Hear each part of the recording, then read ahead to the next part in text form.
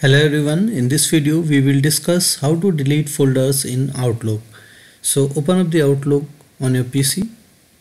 Now once you are here, now on the left hand side you can see some of the folders here like inbox, pin 2 is there under inbox, then sent items, deleted items. Okay, so there are some folders that you can't delete. However, you can delete folders that you have created.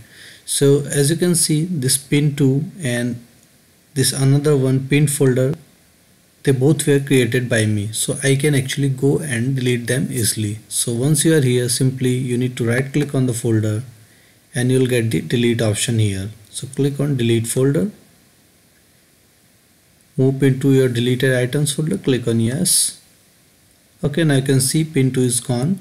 Now there is another folder pinned, so I'm going to right click on this one and click on delete folder, click on yes. Okay, so both the folders have been deleted. Okay, let me see whether you can delete inbox or not. So if you right click on inbox, then you can see there is no delete folder option because it is an important feature here. Okay, so this is how you can do it. So thank you for watching the video. Please like it and subscribe to my YouTube channel. Thank you.